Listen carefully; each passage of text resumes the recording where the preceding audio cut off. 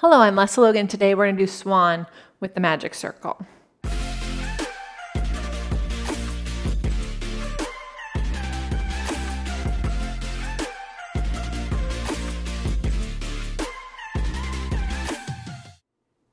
So there's a couple ways you could do Swan with the magic circle. I'll show you both.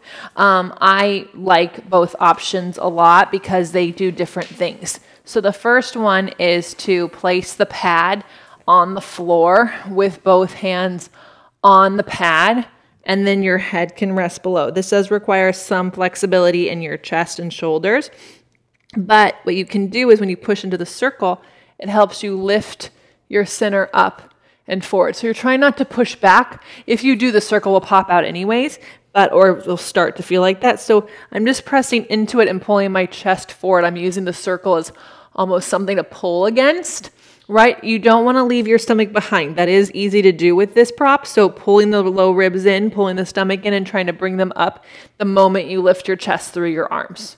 Okay, so that's option A. You can do like 5 of those. Option B is to place the circle in like as a frame around your face.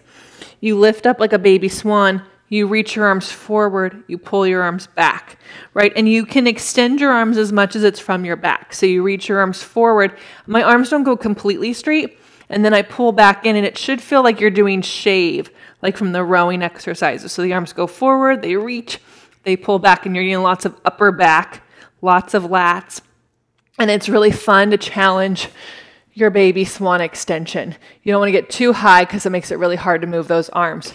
So try both of those and then do your swan without the circle. See how it feels in your body. Make sure you're getting lots of length and extension throughout your upper back. So props, again, they're there to help us enhance our practice, not just to be like harder, right? You're not going to always rely on this prop.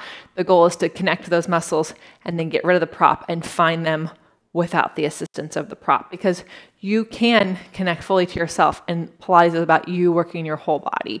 So this is a little helper. I'm Lesley Logan. Thank you so much for watching. Make sure you subscribe to this channel so you don't miss any videos from us, and I'll see you next time.